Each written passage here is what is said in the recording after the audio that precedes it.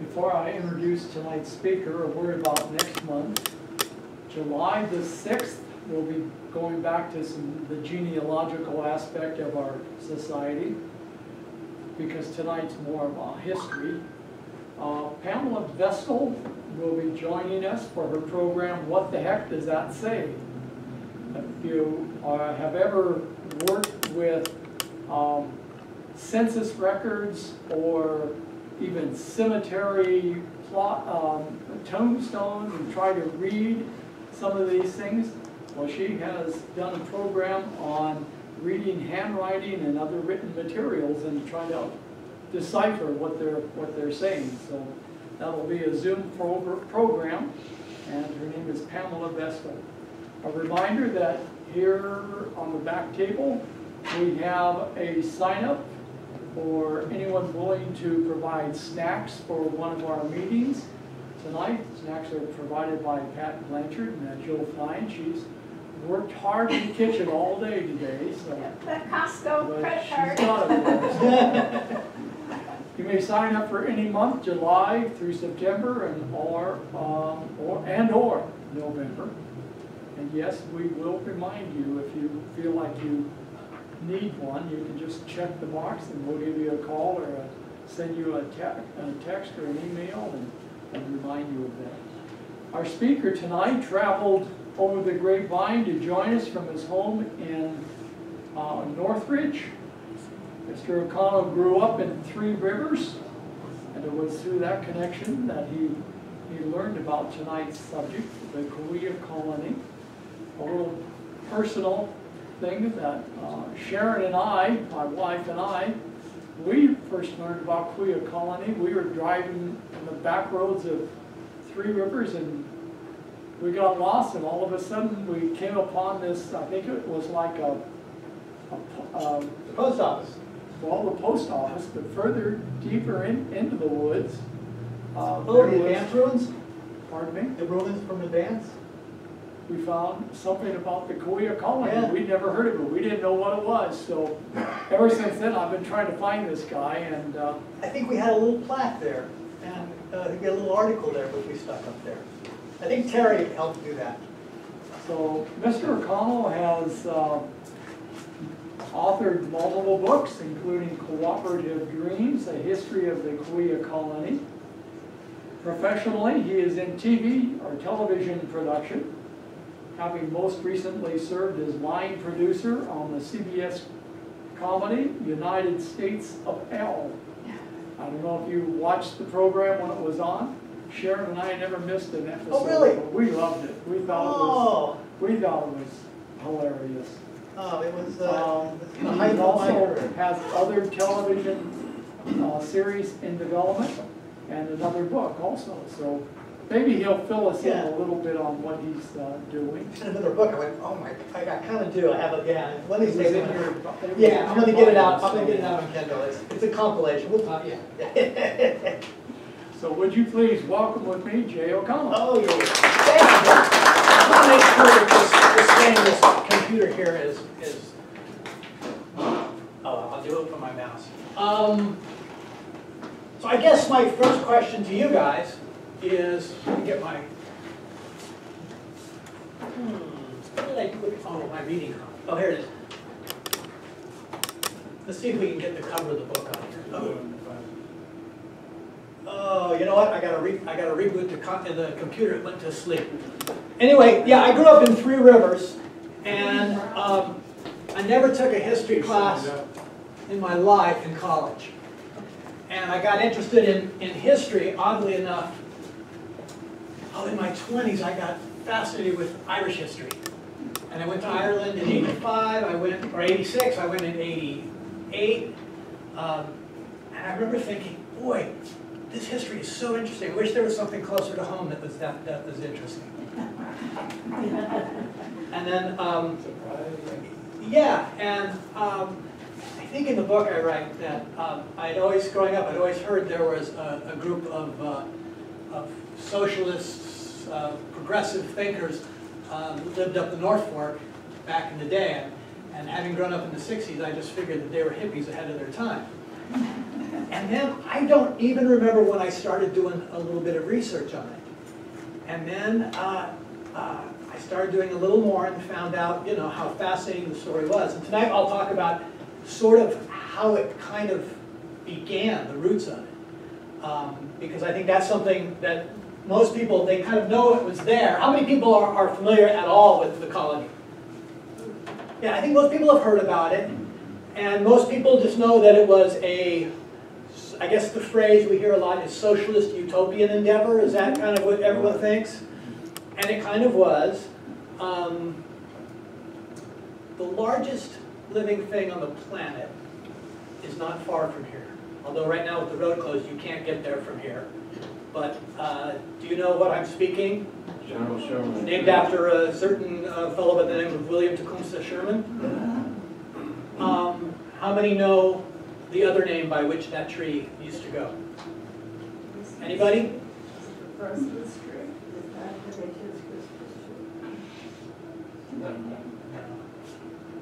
You can see that tree in the cover here. And in the wider shot, which I can jump to the wider shot maybe. I can do that here. Let's jump to that. Oh, I had this in order that I was going to use it, but on my feet I decided to. You can see, I think I counted at one point 40 people shoulder abreast. You get an idea of how large that tree is. The Karl Marx tree. So I've often used that as kind of a hook for this thing. So how did the colony start? In the 1880s, 1885 to be specific, and again I'm going to be testing my memory. I wrote this book 25 years ago. I told Dan I hadn't really spoken about it for 20 years. But there were a group of San Francisco intellectuals, progressives. A lot of people were labor agitators.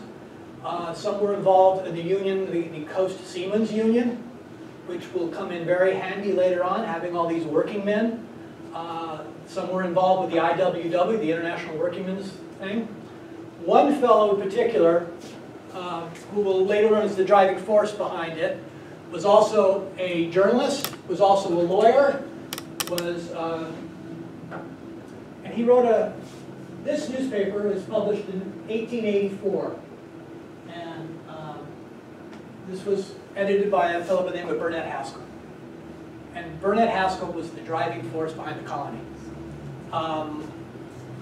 We can kind of attribute three men to being the leaders of the colony. It would be Burnett Haskell, an Englishman by the name of James J. Martin, and another San Francisco lawyer. He was, I think, a patent lawyer, named of John Redstone. There's still a place up in Three Rivers that some people still call Redstone Ranch. And then currently it's a place called the Riata Ranch. It's very good friends who run Riata. And, but that was Redstone property. So anyway, back in the mid-'80s, this group got together, let's see if we can, and in San Francisco, and formed a group. It was the, oh, I even have notes here which will help me. It was called the Co-Operative Land Purchase and Colonization Association. And they had read a certain writer by the name of Lawrence Gronlund, Gronlund, who was Marxist inspired and talked about a cooperative society. In those days, it's interesting, they used two terms. They used cooperative and they used competitive. And you can substitute, in sort of modern parlance, you can substitute for competitive, you can substitute the word capitalist. And cooperative, you can substitute socialist. You know, some people think it leaned towards communism, but it was more aptly, I think, described as socialist. But they called it cooperative and competitive. And they wanted to set up a cooperative community experiment. You've probably heard the term socialist utopia, which which is how a lot of people describe it. But though they wanted to set up this community, and they needed some sort of resource by which to sustain their community experiment. And at one point, there was a fellow who was a member of this this organization. But anyway, so this is our man Burnett right here, Burnett Haskell, which we'll talk about a lot tonight. And then next to him is James Martin, an Englishman. Down here is Burnett's wife Annie. Her name was Anna Fader. And we'll close the evening reading some of her diary entries. And her diary is one of the most remarkable things I've ever come across. And I'll tell you the story about how I first saw the original diary in the Bancroft Library. They brought the box out and they opened it up, made me put on the white gloves. I opened these little diaries like this, little leather bound, thin pages. I opened it up and I looked at it. And I drove all the way up to Berkeley. I was staying with a friend up there. I was so excited. I'm looking at this. I stared at it for 5 minutes and couldn't read a word of it. I'm going, oh my God. Anyway, after getting it on microfilm and printing it and poring over it, at first it would take me 10 minutes to read a paragraph, and then I got to the point where I could read her handwriting. But it's remarkable. But this is Burnett's wife, and this is their child. His name was Asteroth. Burnett was also a bit of a spiritualist and science fiction thing, and he was just all over the place. So this is the group. This was a picnic, I think, somewhere in San Francisco. I don't really recognize anybody else in this picture except this fellow right here. His name was Anthony Larson, and he was a big Swede.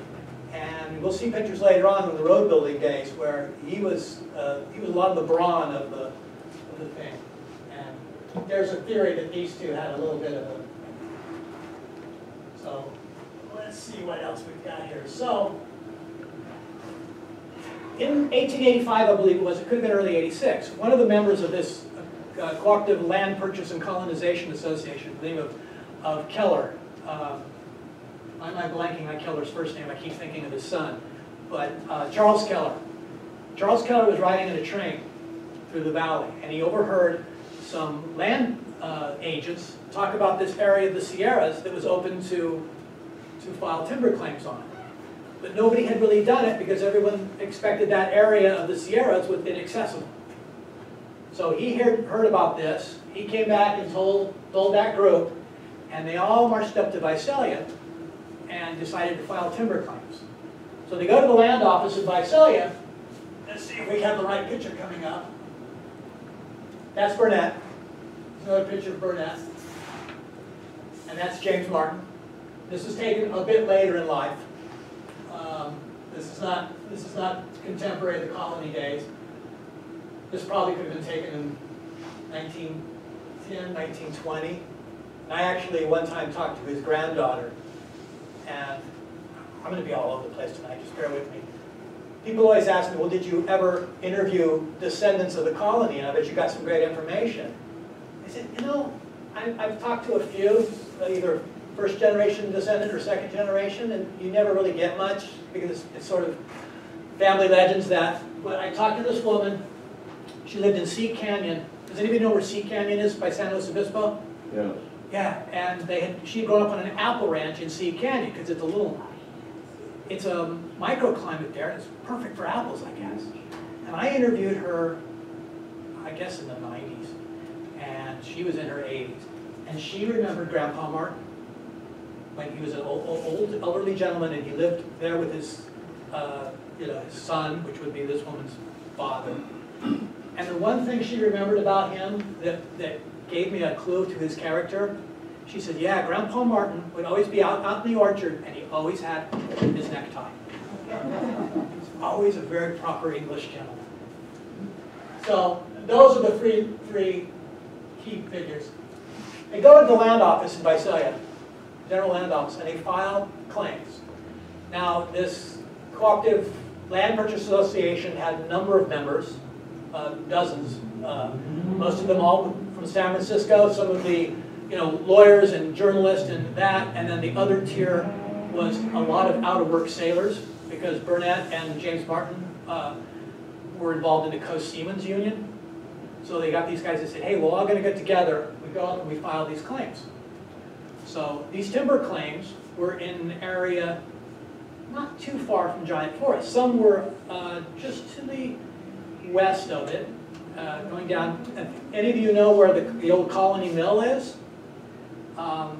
If you go up North Fork in Three Rivers, you can go up the old road that they built. But it was not necessarily in the big trees. It was in the timber belt just below the big trees, all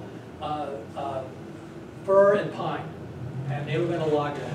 And their original plan was to build a railroad up to that. So, let's see what the picture is next, and maybe this will. Here's California in the 1880s.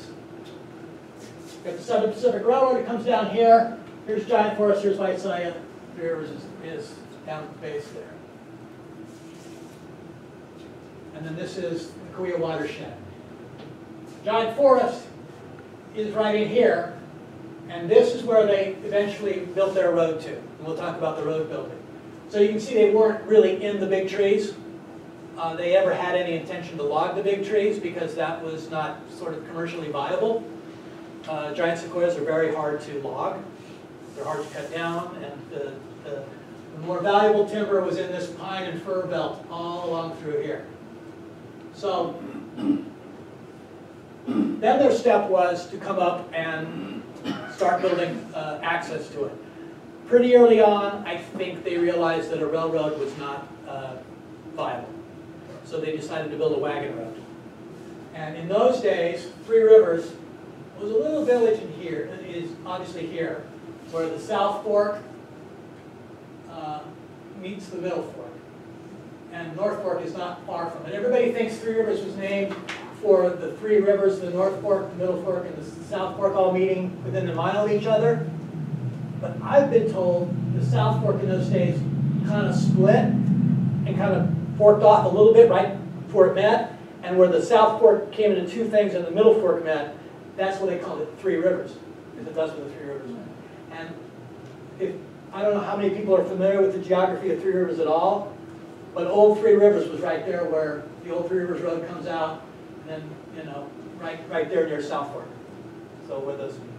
So there was a little bit of a village there. There was obviously ranchers down by what today is the lake. And there were a few homesteaders up. This is the North Fork.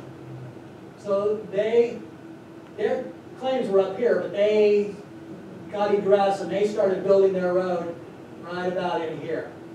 And within a year or two, they set up a tent camp at a place called Advance.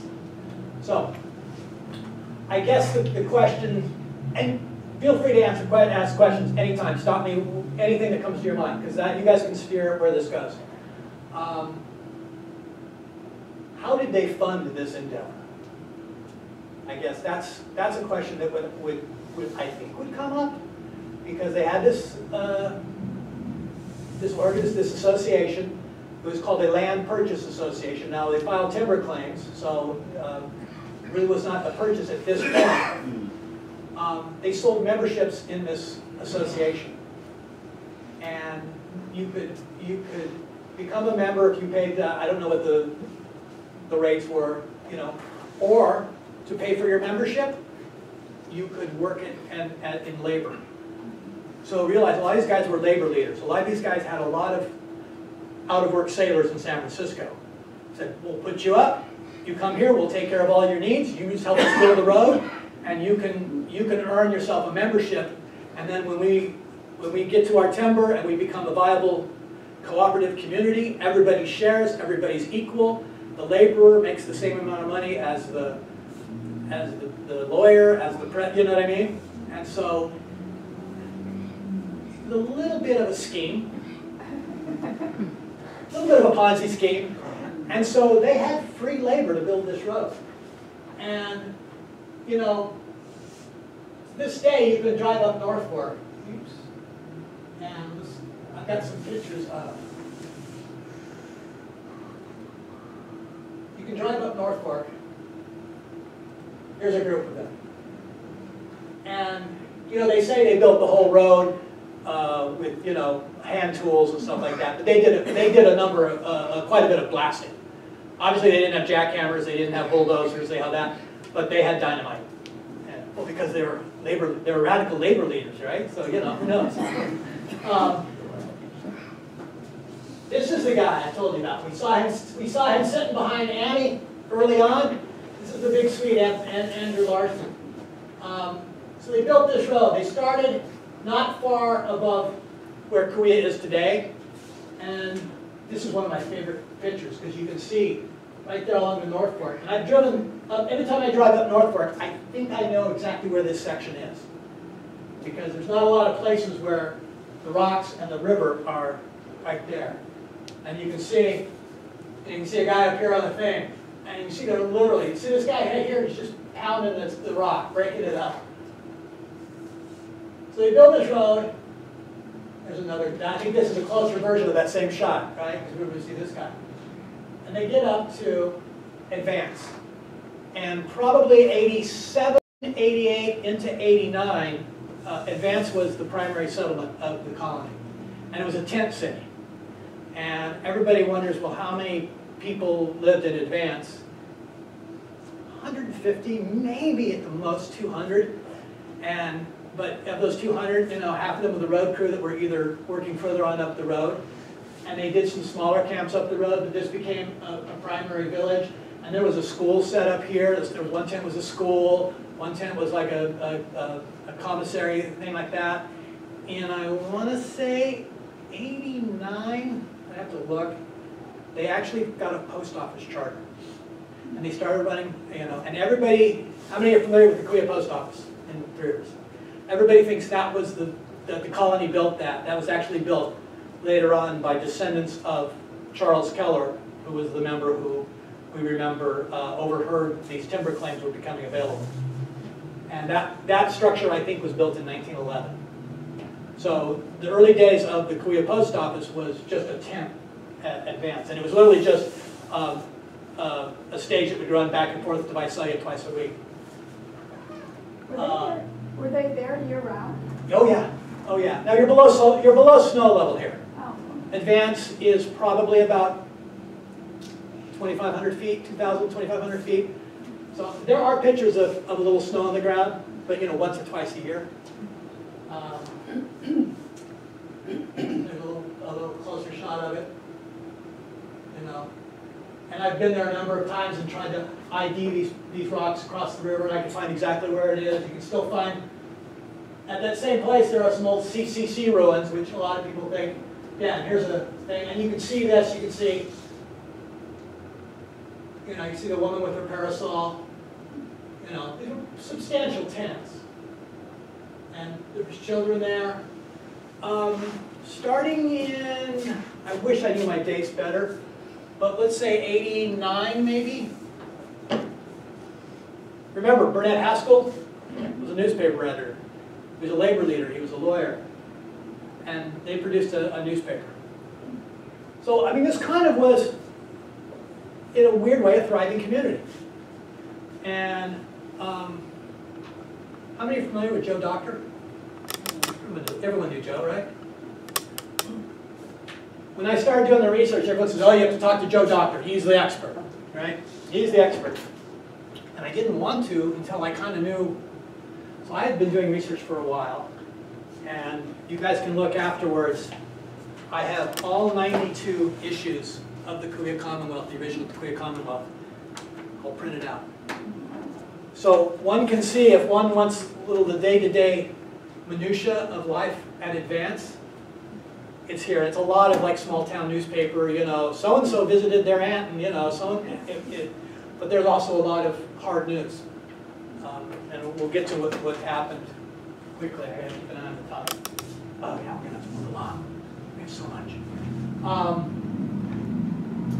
So I finally go to see Joe. I go to his house. I think I called Julie and said, hey, can I go, can you call your dad and set up a meeting? And so go out there, and he was literally towards the end of his life. And I go and I sit down with him, and we had just, before that, the new Kaweah Commonwealth published. How many are familiar with the Three Rivers newspaper when it was the Kaweah Commonwealth? For a number of years, they published a newspaper and they copied that masthead. And on the very first issue, I wrote a thing about how, oh, the new Commonwealth, you know, picks up where the old Commonwealth left off after 92 issues. So I go to see Joe Doctor, and he goes, oh, I saw that thing in that new paper.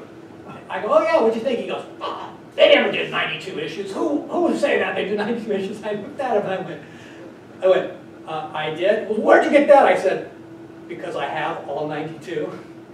He goes, really? I said, yeah, I got it, you know. So I think after that, Joe kind of respected me. So we talked for a while, and he goes, oh, hang on a second, I'm going to go get you something.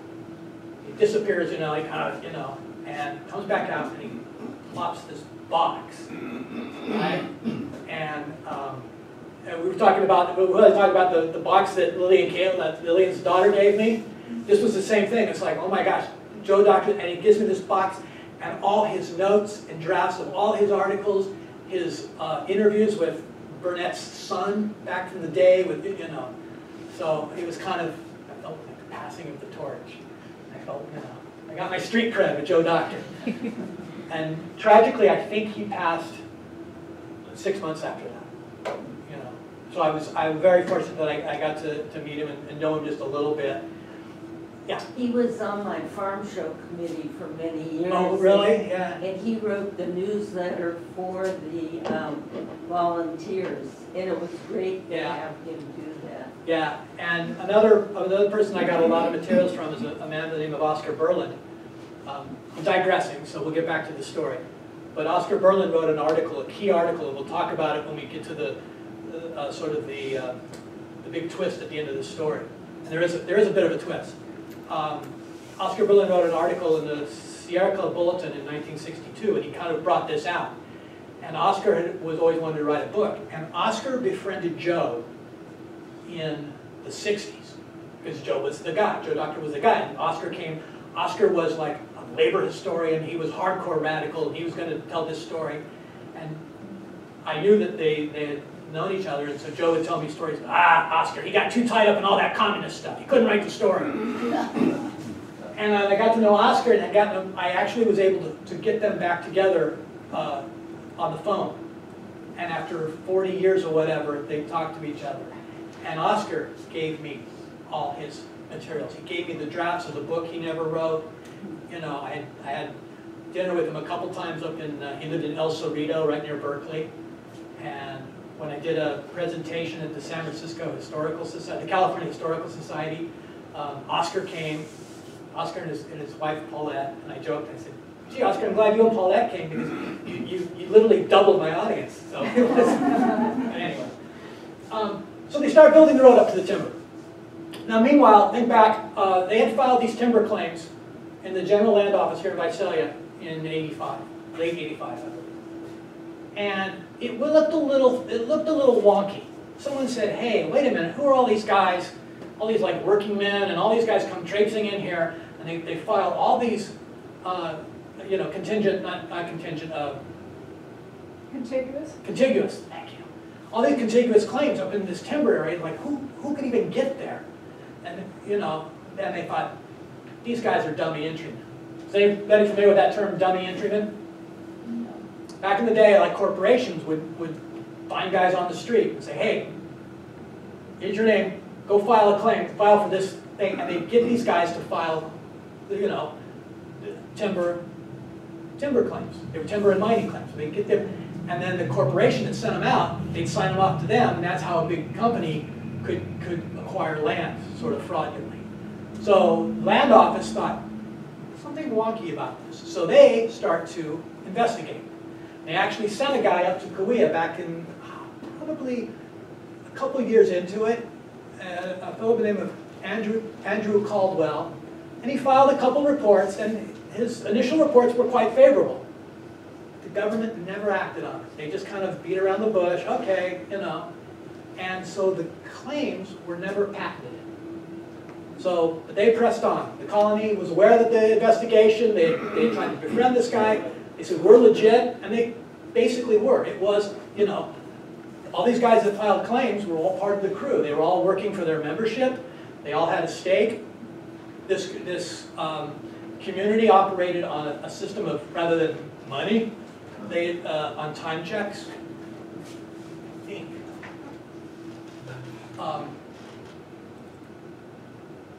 you earned a time check. This is good for 20,000 minutes. So that was their, within the colony, that was their monetary system. So everybody's labor supposedly was equal. It was all about egalitarian sort of that. So they never did patent the claims, but they pressed on. And eventually, oh, you don't need to show that picture because I showed you a real one, right? So this paper served as a booming sheet. So one way they funded it was they had all these people that they sold subscriptions to, or you could work to get your subscription. What they really wanted was people that would buy subscriptions, so they could, you know, buy stuff in the real world. And they solicited subscriptions from all across the world. There are people who came from England to join the colony. Got here a little late by the time it was, you know, and that's how they funded the hard money that they needed. Otherwise, within the colony, it was this system of time checks and all very egalitarian, all very cooperative, you know. So finally, they get up to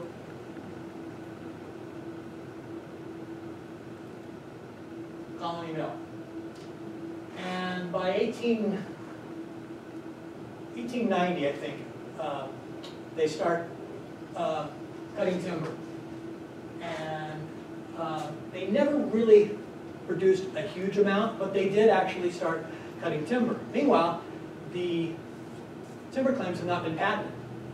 So they're just operating on, well, eventually they're going to, so we'll log it regardless. And now we're going to move along here quick. And meanwhile, any of you familiar with a fellow by the name of George Stewart? Yeah. Not the George Stewart who wrote Ordeal by Hunger. Does anybody know who that George Stewart is? Yes. Yes. It's not to be confused. The George Stewart we're talking about ran a newspaper some of you might be familiar with, the Visalia Delta.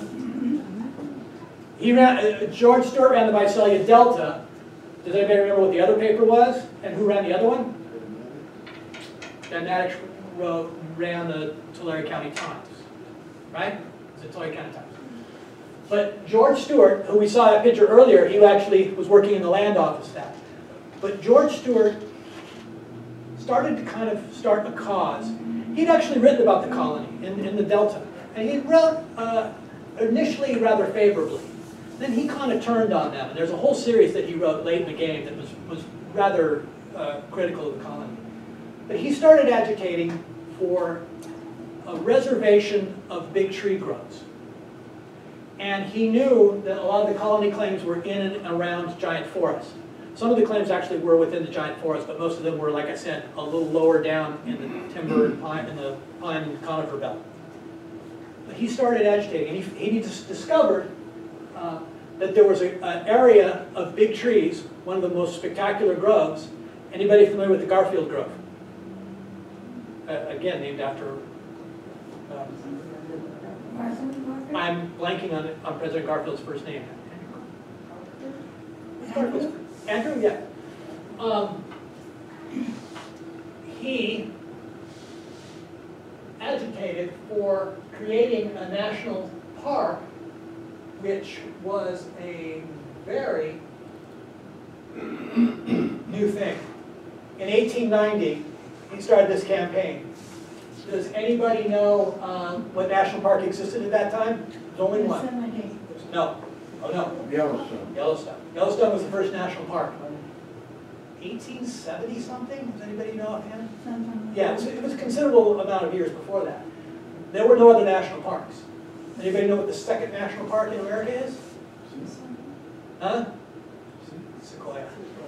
Sequoia? Yeah, we got Yosemite beat by 7 days. So Stewart agitated and worked for conserving this area where the Garfield Grove was. This is the South Fork Road.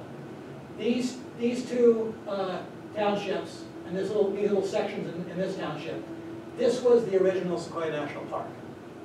So, trying to make a long story short, they're now logging up here at Colony Mill. They have built this road with 3 or 4 years of hard labor. Where'd they get that hard labor? By promising these out-of-work seamen that you're going to be taken care of in this cooperative colony, and everything will be, a little bit of a scam there. And he gets Congress to create a national park on September 25th, 1890. And it encompasses this land here. When news of that broke, the colony said, we're safe. You know why? None of their claims, all their claims in here, here's giant forests. They had all these claims here in the conifer belt, where they were logging. No one's going to touch that. And they felt the government is eventually going to patent it. So a week later, something happened. Yosemite was created. Yosemite National Park, the third national park in the United States, was created October 1st, 1890. What does that have to do with this? When they created, and I've looked at the bill. I've looked at I think Delta printed it, several newspapers printed the bill creating Yosemite National Park. And like section C, written in simply township range 13 township section this, never says where it is. They add 5 townships to the recently created Sequoia National Park. Right? Here's Sequoia. Colony safe. A week later, a bill creates Yosemite, and hidden in that bill, I mean, it's written out, but who can read it? It's just a bunch of numbers. Adding 5 townships. Suddenly, all those claims, which were never patented anyway, are a national park. Nobody knew for like 2 or 3 weeks. The news hit, it was a while before the news hit. So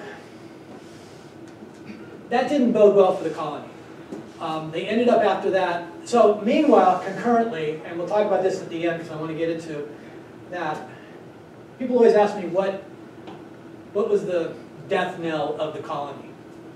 And you're probably thinking I just showed you the knife in the back, the dagger, the thing that ended the colony.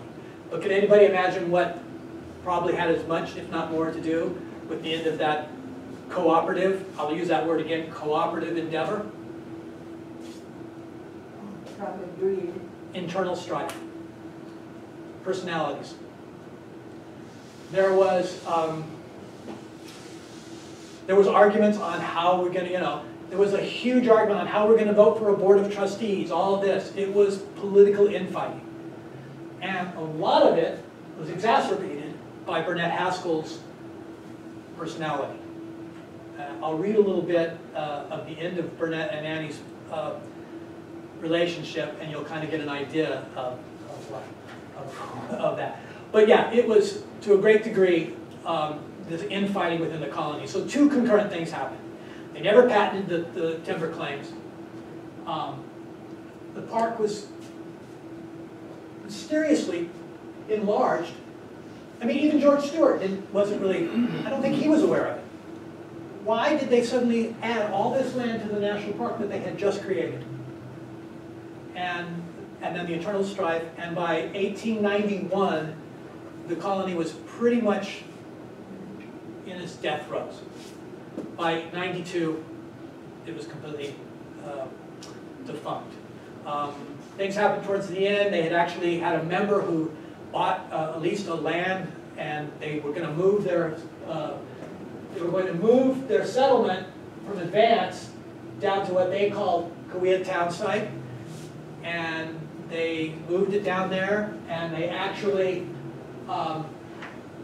John Redstone, one of the leaders, started building the town site. And as the colony was sort of collapsing, this is in what we call Old Kaweah. And I have a connection to that area. I wrote this book about the colony. I later wrote a book about Dr. Horace Grunigan, who ended up with this property. Dr. Grunigan was a son-in-law? Well, did a great nephew, he was related to John Redstone, the Redstone family. John Redstone had, now we get into some genealogy for you guys. So John Redstone had 2 daughters, the Redstone girls, Daisy and I can't remember the other, and those 2 girls married the 2 Hopping brothers. So the 2 brothers married 2 sisters. So the hopping and redstone, and this was the hopping stage. The hoppings actually operated the stage into the park in the early 80s. You know that name. And Dr. Grunigan's dad, John Grunigan, married a hopping girl. So it was Ralph, and I can't remember the other hopping boy, married Daisy, and I can't remember the other redstone girl. So when this property ended up, Dr. Grunigan ended up with this property. He inherited it as a hopping. His mother was a hopping. And he sold it to a fellow named Janine and Bob Chilcott in the 80s. And the Chilcotts raised Percheron horses there, and they named it Redstone Ranch in honor of John Redstone. And the Chilcotts sold it to Chad and Jennifer Nicholson. They leased it. And you guys are familiar with Riata Ranch? Riata Ranch today, which for years and years and years was based in Exeter. Tommy Mayer started it. I ended up writing about the history of Riata and became very good friends with Chad and Jennifer. And I spent many a day, sitting out there with Chad and Jennifer drinking beers, literally, where this sits. And in front of the house, there's a pile of rocks, and we think those rocks are from the old days of Kaweah. So, okay, we lost our narrative track. We got to get the narrative train back on the track. Where did we leave off? Colony, internal strife, and creating the park, right? So this was the latter days of the thing. So the time they set up Kaweah Town Site, this thing was pretty much a failed endeavor. The hopping stayed there for years. They became a park concessionaires. They ran the early days. The road went all the way up to Colony Mill, right? That's now national park land. Eventually, in 1903, Captain Charles Young finished that road into the park, into Giant Forest. And until the 20s, when they built the General's Highway, that was the road into the park, was the colony-built road, for the most part. The last few miles was built by the troopers who came in to administer the parks in the days before the National Park Service existed. So,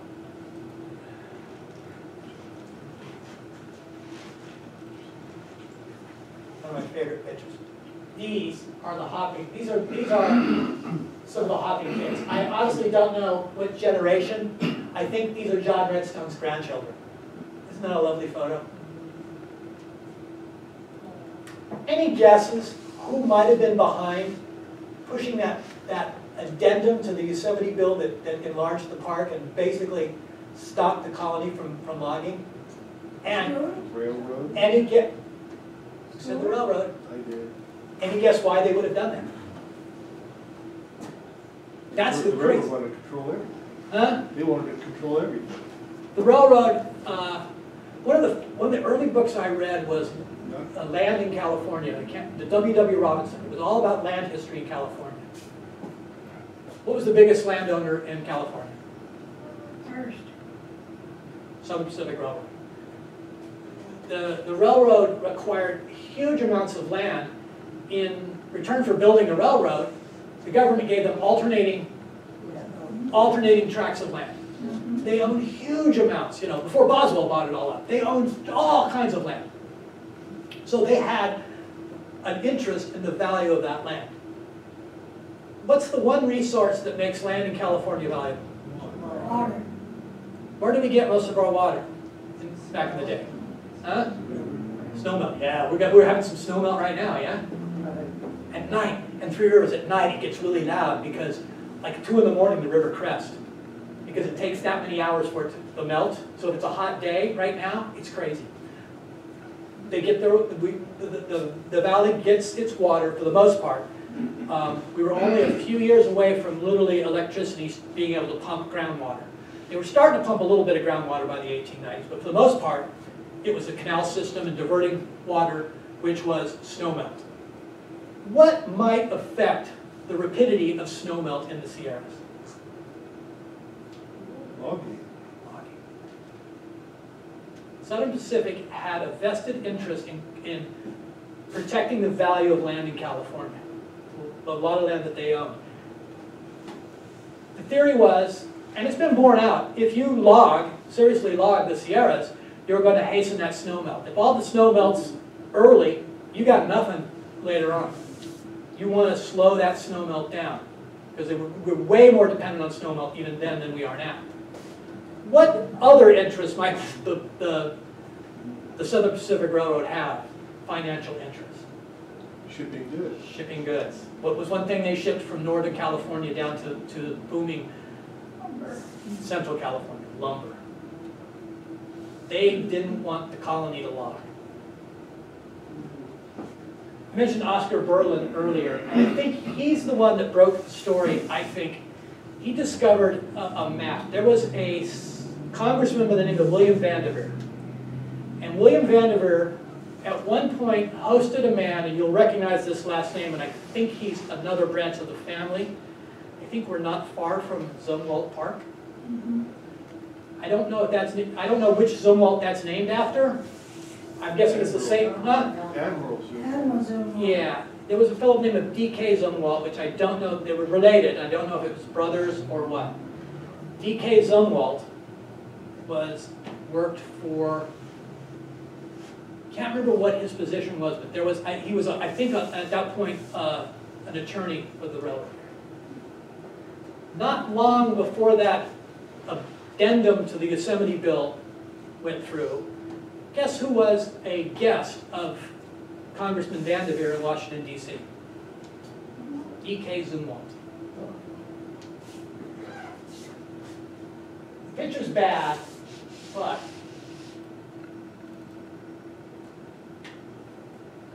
not long, less than a week or two after this bill went through, and before anybody really knew, the newspapers didn't know.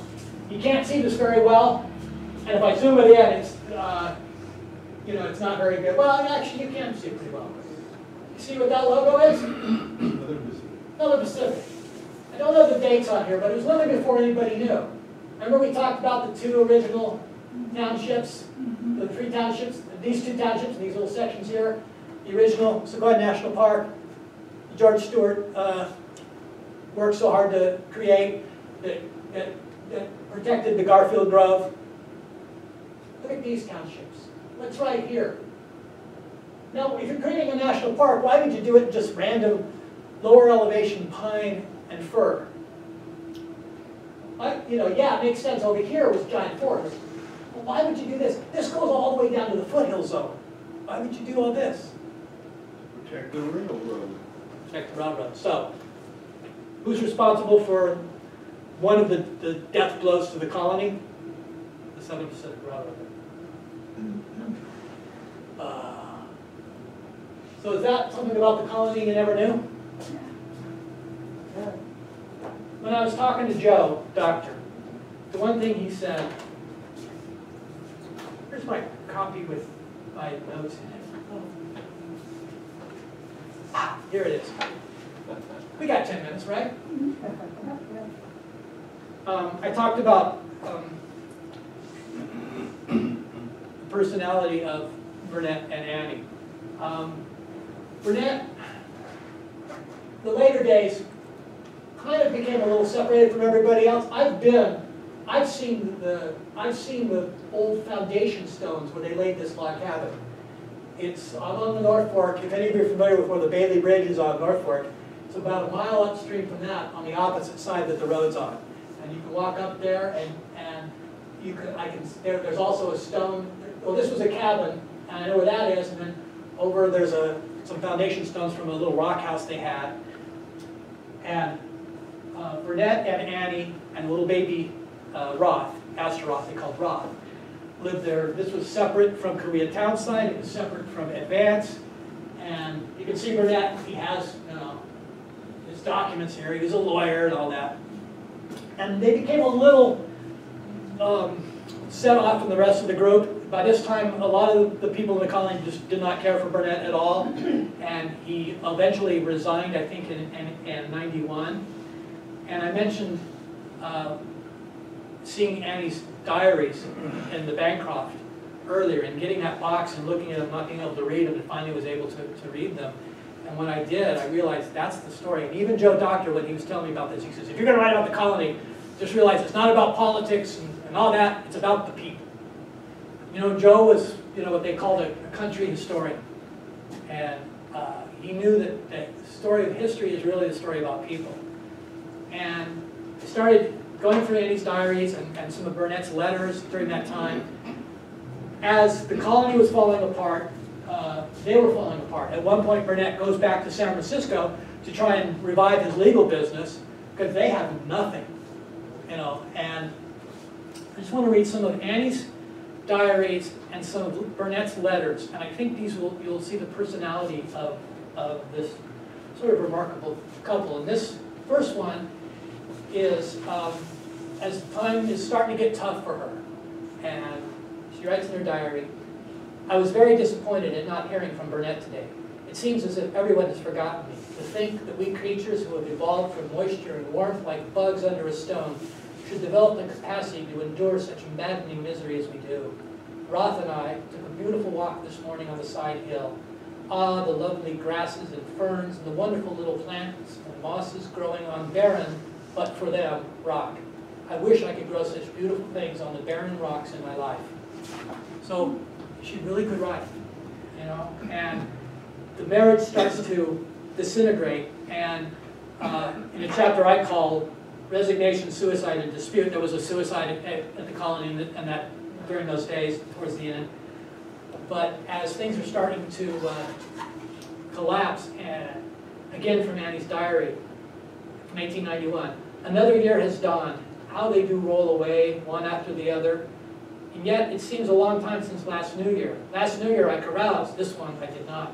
I returned in time from the hall to welcome it in my own house, under my own roof," meaning the New Year. There is something in that. If Burnett had only been here. When I woke, I found a little bird fluttering about. How it got in, I don't know, but it surely came to bring us a message of good luck and happiness. A little bit of optimism there. And as Burnett stays away longer and longer, and I mean, she's to the point where she's even struggling for food. And Burnett is becoming more and more despondent as well. And a lot of the time he's up in San Francisco while Burnett and Roth and Burnett's father are living at the homestead, which he dubbed Arcady. At one point Burnett wrote, I write, "By 1892, the colony in shambles. Burnett Haskell was barely eking out an existence at his Kaweah homestead. In April 1892, he wrote in his journal, 'The model on my mantelpiece reads, I owe much, I have nothing, I give the rest to the poor. That about states my case. Oh, if only I ever get a chance to get on top again, I'll not play the fool.'" So he became very disillusioned. And after he left and went to San Francisco, he started to get a little nasty with Annie. And he writes, this is June 23rd, 1892, "My dearest wife, I am awful lonely here without you and Roth, and if I could see any way by which I might be at Kaweah with you, I would be there if I had to walk, but I don't. I am satisfied that if I stick to business and could only hold on for 2 months or so, I could make a go of it." This next line is very telling. "I am neither drinking nor running around, but am hard at work all the time. You ought to write, goodbye, dear." So when someone claims they're not drinking or running around, what does that usually mean? Well, it certainly means he's been doing it in the past.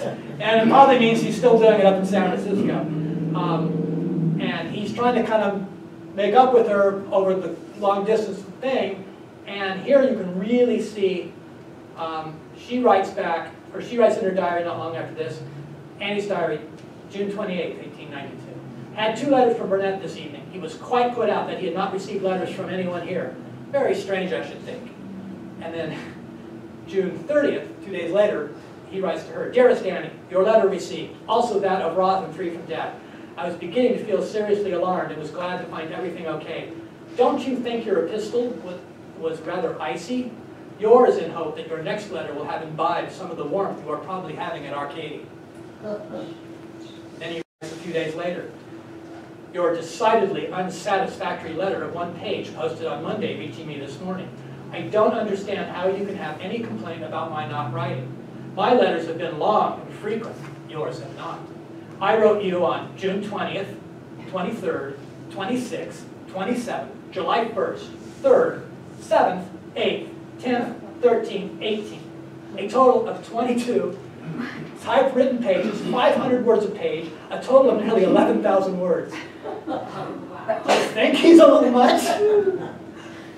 It is best to be exact in this world. Perhaps it is not a question of letters that has aroused the emotion you feel, nor the propinquity of a persona non grata have, perhaps, maybe the propinquity of a persona non grata have influenced you to search for something wherefore to take the absent to task. So they are basically fighting it out long distance. She writes on January 1st, 1897, a couple of years later. We could kind of see this coming, and Burnett had mentioned that he wasn't drinking. He was not only a drunk, but I think he was a drug addict to a certain degree. January 1st, 1897, 5 years later. I look forward to nothing but bitterness. As in the past year, so it will be in this. Drunkenness, poverty, abuse, neglect. My child and myself crowded in a little closer as possible to the wall. Unless there is hope for me, in me, myself, then there is nothing for me. January 2nd. I've been accused of trying to poison the old man, meaning Haskell's father. By this time, I think they were all living together in San Francisco. I think. I'm not 100% sure. Oh, when he was down at Kaweah, so she's still at Kaweah.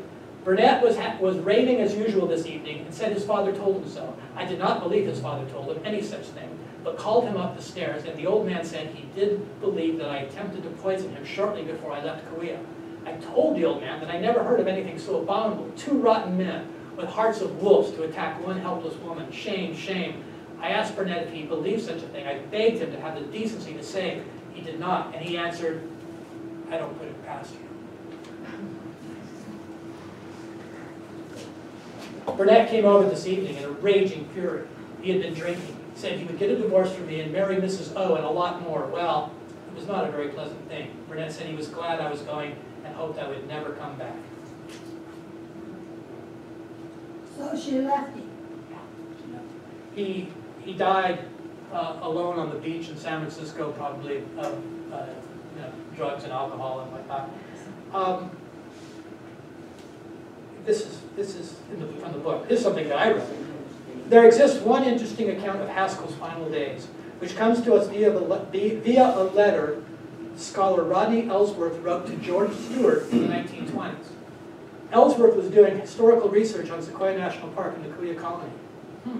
Been there, done that. He writes, one evening while I was telling a friend of my mother's about my work, I mentioned the Kaweah Colony. To my utter amazement, found that the woman I was talking to was an old friend of the Haskells. It seems that Mrs. Haskell accompanied her husband to Kaweah and lived there some time, but on her return to Oakland remained as silent as a sphinx. She left her husband and supported herself teaching. Burnett Haskell, broken and apparently unable to find comfort nor rest from the nemesis that pursued, sought solace in strong drink. For several years he lived in squalor in a mean hut of driftwood, amid the lonely waste of the San Francisco sand dunes. He died in poverty and wretchedness, with the sound of the sea moaning on the tortured sands. Such is the sad destiny of those who would cure the disorder of society by ignoble methods. I'm going to end on that cheery note. Questions? We got time for a couple of questions, right? Anybody? Yes? What kind of drugs did they have in those days? A lot of the same ones we have now. Really? Yeah. Well, I don't think they had meth or crack, but, opium-based. A lot of it was opium-based.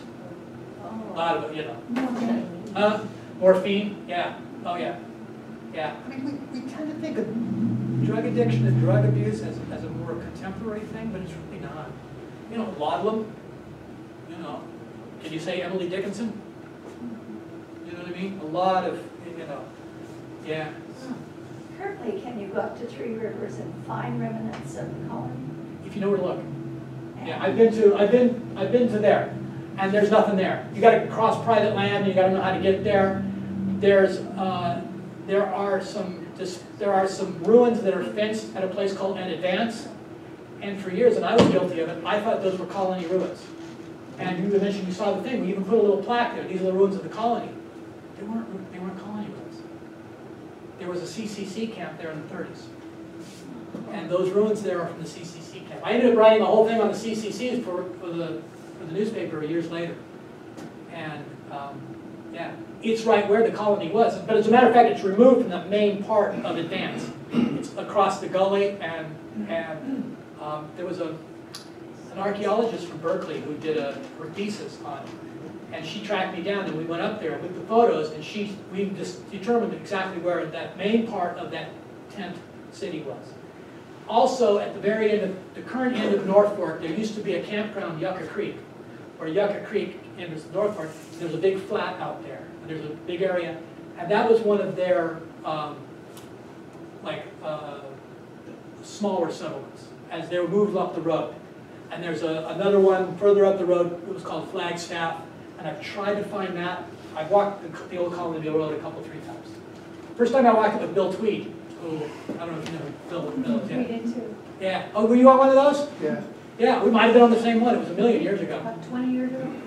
Yeah, and I remember I was doing the research, and I kept, twisting. I had three people who read versions of the manuscript as I was writing it. I called my triumphant thing. And one was Bill Tweed, and another, I don't know if you guys are familiar with one of the early books. This was published in the 50s, Yale University Press. It might still be in print today. Robert Hine wrote it, and it's California's Utopian Colonies. And there's a chapter on Kaweah.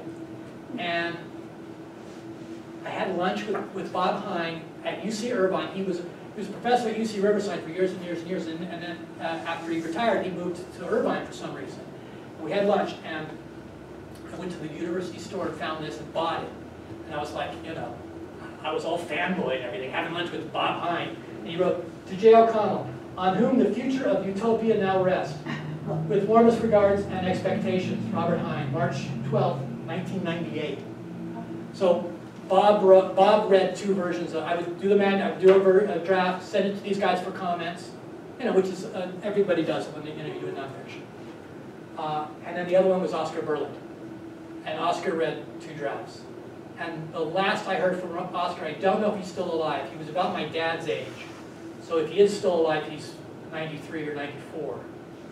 But probably 10 years ago, he emails me out of the blue. And at one point he came down, and I gave him a tour of Warner Brothers. He was in town, and it might have been a couple of years after that. And I gave him, we stayed in touch for years. The last time he emailed and said, oh, I feel so bad. I was going through things, and I found your book, and I'm so sorry I never read it. So I read it, and it's really wonderful, blah, blah, blah. And I'm thinking, oh, Oscar, you read it 3 times. And so I think he was fighting dementia at the end. But it was kind of sweet because it's actually read it for the first time, and he had to email me and tell me how wonderful he thought it was. And I felt like saying, Oscar, you ripped it apart when I sent it for, I mean, he was the most brutal of all my 3 readers. So, yeah. And then other books came out about it. This one came out, was more of a picture book. And if you guys want to flip through it, there's the Kaweah Post Office. And I'll just leave that up here. If you want to flip through this. If anybody doesn't have and wants a copy of Train Robber's Daughter, I'm giving them for a special 1-day only price of free. So, no big, any other questions? Yes? I think you mentioned the name Haskell. Uh-huh. Is the Haskell family here, is they possibly a descendant of that same Haskell? No, I don't think so. Haskell was interesting. He was, I brought this because I was going through, but I'll leave this out. I forgot about this. This is I think one of the very first things I ever had published. I think this was in '95, and it's a feature article on Kaweah. That was the first thing I wrote about it. So this was like 4 or 5 years ago. So I'll leave this out here. You guys can look at it. But Burnett he was obsessive compulsive. Okay, that we can My brother-in-law was going to Berkeley at the time, and I was looking for a manuscript that someone's thesis was a biography of Haskell, because Haskell is actually a significant figure in labor history. If you do any reading on labor history in California, Burnett comes up. I mean, he's not a major figure, but he had some weird ties to Dennis Kearney, and if you guys know your labor history at all, that's a name that could ring a bell. And so he's a significant figure, even without the colony. Well, obviously the colony is a big part of the story. But my brother-in-law finds the manuscript because it was something I couldn't access because I wasn't a student at Berkeley. And he gets it and he read it and he sent it to me and he goes, you know, I'm not a psychologist, but this guy's obsessive compulsive. And he really was. He would go through periods of just being incredibly productive. And then he'd go into these deep depressions and he would make everybody around him angry and hated him one minute, and then the next he would inspire these people to do these wonderful things. I mean, you know, so he really was a troubled genius. And I mean, you can see that. I mean, that letter where he tells Annie, lists the days he wrote her, the number of, the typewritten pages, the number of words, you know, that's obsessive compulsive. How did you spell Larson and Anthony Larson? Because we're Larsons. I don't know, look it up in the index. Well, It's been a long time since I spelled it. Larsen, I would guess. That'd be Swedish. Yeah, this is Swede as far as much as I know. And you know, here's the thing about history. Just because, oh no, Larsen. Is that what I said? Yeah. Yeah, Larsen. Yeah, he keeps showing up in those pictures. Big guy, and you always recognize him with his mustache. And anyway. Yeah, and so you guys can look through that. And then, and then I got this. And is there, like, can I donate this to either the library or the Genealogical Society? This is a book that a descendant of Charles Keller wrote. And it's all the Keller family history. And there's a lot of colony stuff. There's also, there were Kellers who were early rangers up in Sequoia National Park. So it tells some early park history and all that. But it's this marvelous family history. And this woman put it together, and I told her, I said, well, look, I donated one to the Three Rivers Historical Society. I don't know if I ever got a copy over to the Annie Mitchell room, but I want to get it. I got a copy. And I told this woman, I said, look, you get it printed, and I'll pay you for the printing. So I think, I spent 70, 80 bucks, and we had a bunch printed, and I'm just donating it. And so, would you guys care to have it as a resource for, yeah. So I've got two. If the library would like one, you know, or not, but if one's good, you know. And it's an interesting work of family history. Go in our surname index. Yeah, oh yeah, and because there would be a lot of people that would want to do Keller family history. And then the other branch of that, lower down, was Tobin. And Tobin was an early park. He was pretty high up in the park. And I can't remember, you know. I actually interviewed and got to know a little bit a fellow by the name of Leland Keller, Lee Keller.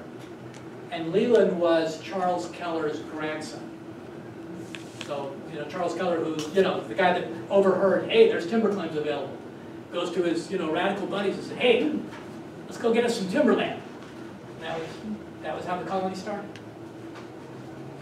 The timberland, did you have to homestead it like? No, it was a little different than homesteading. Haskell actually homesteaded Arcady.